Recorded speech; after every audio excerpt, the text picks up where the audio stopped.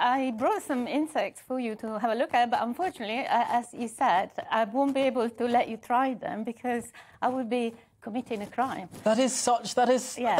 How on earth have we got to the stage where the government is banning me from what I'm allowed to put in my mouth? Yeah, so basically the insects have been sold in the UK since, but some companies have been trading for decades. And then Brexit came, and overnight, on the 1st of January, we were notified, just by chance, the industry found out that all the progress that had been made in Europe with regards to edible insects had been basically scrapped by the Food Standard Agency, and all companies had to apply for this novel food authorization process. That sounds extraordinary. Shall we have a little look at some of these bugs? Well, I mean, I heard, in my mind, the idea of Brexit was to make rules more liberal, to move away from these sort of restrictive structures in Europe, and yet we're getting more restrictive rules here. Shall we have a look at what we're being restricted for? Tell us what. So basically, instead of taking Brexit as an opportunity to break away from the red tape of Europe, so they instead have sort of copy-pasted the rules and done a bad copy-paste because they have not introduced any transitional measures which will ensure business continuity. It's a big shame. What are these? Basically what we have here, we have some mealworm fritters, which are onion and mealworms in curry. Wow. Quite delicious. You can dip them in sauce. And we have some mealworm falafels. Now, the tragic thing is that this fritter requires, according to the Food Standard Agency, a different authorization to my falafel. So it is. I mean, if we didn't have it in writing, and anybody can check on our website, we actually had to lodge a formal complaint with the FSA to find some answers. Wow.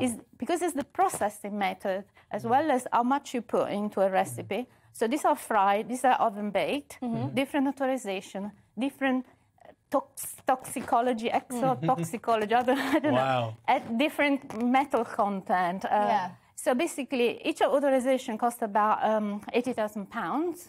It's free to apply, but you basically have to gather all this scientific data. You have to go to Noble Food Consultant. Yeah. Wow. Can you just tell us, I mean, when people hear about eating bugs, they think, oh, that's something hippies do, you know, that's not... Or I'm a celebrity, get me out of here. Or they see it as a bit of a joke, something, you know, you watch for entertainment on a Saturday night or whatever. But there is, you know, according to you, this is actually quite a serious alternative to meat. And actually, you say there's lots of benefits to swapping meat for bugs, don't you? Yeah, absolutely. I mean, you have to think that bugs have been eaten for millennia by billions of people across the planet. And they have nutrition, they have micronutrients, macronutrients, iron. Also, there are studies showing that the chitin, which is the substance that makes up the exoskeleton of the insects, has actually got beneficial.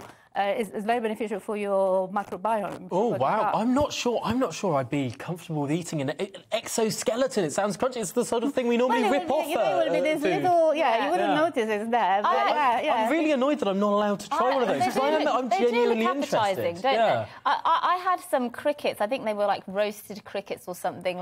It would have been last year, I guess, or the year before that, from one of the main supermarkets. Just so they were at the checkout. And I thought I'd try some, and they tasted fine. I quite enjoyed them. So I have no objection at all to eating. No, fair. I mean, each to their own. What is the tastiest bug that you sell? I like mealworms. They're slightly nutty in taste. Whether the crickets maybe have got more of a prawn type of into them. So they're very versatile. You can make and lots of different things taste differently. Not all bugs are the same. Yeah, absolutely. Yeah. I mean, for example, I don't like silkworms, but I like. You get all the silk in your mouth. So do you a bit sort of lemony cheesy? I don't know. So do you still have you replaced your meat? I mean, do you eat meat at all? No, we're a family. Well, the children have grown up now, but since 2015, our family has only been eating insects. Wow. Really? I'm sorry, I'm really curious. What's in this box? We've seen what's there. What's in this box? So let's put that one away. this is to maybe debunk the fact that insects are actually disgusting. They are very clean, and this is an example of how we used to grow them in our farm. We don't see much here, but basically, a bit of zooming in. Ooh. You see that? Oh yeah, they're the worms. The bran becomes alive with the worms. Yeah. And if you could just tip it, just ever so yeah. Oh, we can like see that. Yeah. So these are not fully grown now. In about 2-3 weeks, they will become full size, and they're ready to be cooked. I mean, the very good thing is that up until now, we were feeding the worms with the locally produced vegetable surplus. So basically, it was a sort of very wasted. sustainable. Yeah, absolutely sustainable. There's lots of food which is produced by local fruit shops. Yeah. We're not talking about like waste from restaurants or anything like that, but you know, like outer leaves, cabbages, stuff that is not good enough for the food bank. Yeah. But it can be converted by these little bugs into very healthy, tasty protein. And for those listening, because we are on the radio as well, we are just looking at. So what are these? These are mealworms. Mealworms. So Yellow we're looking at mealworms at the moment. I mean, you know, it's almost nominative determinism, isn't it? Mealworms. Yeah. Because they become a meal.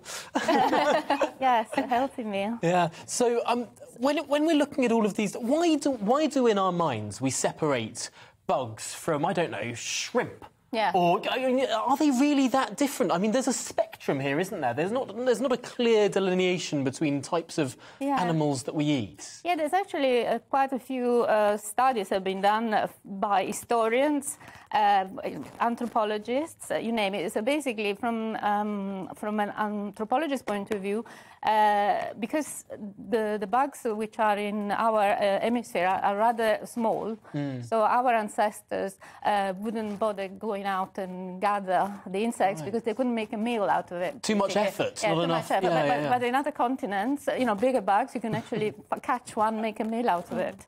So that's that. There's also, there are reports, for example, from the Americas, where the early explorers would see the native eating bugs off the floor. So they were, in their journals, it's actually reported like these savages, you know, eating. Yeah. So there was this, it was always portrayed as something disgusting. So is there any hope for the regulatory system here? When might we be able to have the choice, if we wanted to have a little nibble of some of that stuff? Right. So first of all, we will have to ask the Food Standard Agency, which have been dragging their feet now for over a year, in fact, 13 months.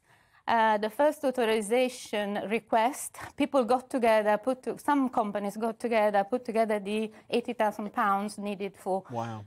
Even companies which were pre-profit had to kind of chip in, and we're not part of that authorization, but nevertheless, they have applied in December, and now they've been told that in the meantime their product continues to be unauthorized on the British market. Some, like us, have found that you cannot insure.